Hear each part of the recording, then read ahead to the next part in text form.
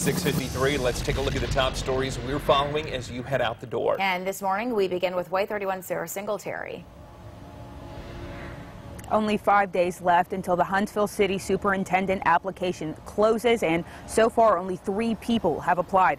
Interim Superintendent Christy Finley is not one of those 3 applicants. The application does close July 30th. Naja? All right, thank you, Sarah. Happening today, the Daikin plant is opening back up in Fayetteville after a bomb threat came into the corporate office yesterday. The call went to an office in Texas, but it was directed at the plant in Fayetteville. Investigators swept the building and found nothing suspicious. They are working to find out how credible that threat was.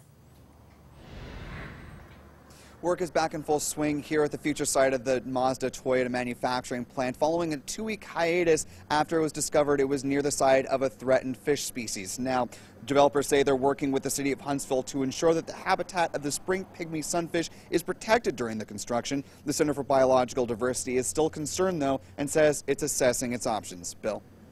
Police identify the man murdered in his southwest Huntsville home as 46-year-old Dwayne Cook. They did not reveal how he died.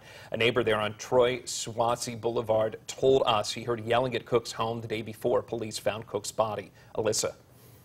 A secretly recorded conversation between then presidential candidate Donald Trump and his former attorney Michael Cohen have now been released. The recordings made by Cohen just months before the election in 2016. The two can be heard talking about a payment to a former Playboy model to keep her story of an alleged affair quiet.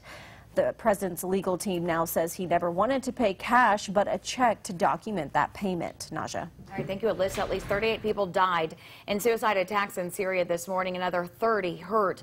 Islamic State militants are likely behind the attack. It happened in a marketplace right after the initial blast. Police chased 2 other suspected would-be bombers into small villages where they set off bombs. $12 billion from the Trump administration will offset losses for farmers caused by new tariffs. A local farmer said he doesn't know how the new tariffs from China will hurt his business.